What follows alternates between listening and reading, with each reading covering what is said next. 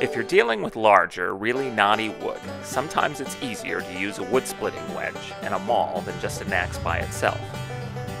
I start with a swing of the axe to create a groove to insert the wedge into.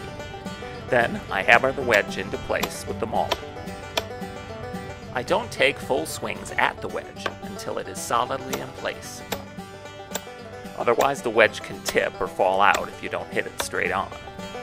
Then I keep hammering away until the log splits.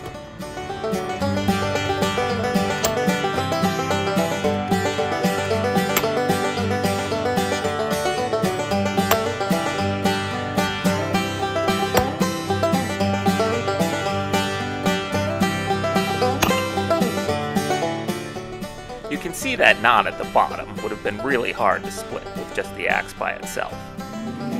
Here's another piece that I used the wedge and the maul to tackle. While it's still hard work, it beats endlessly chopping away at a piece of wood that just doesn't want to split.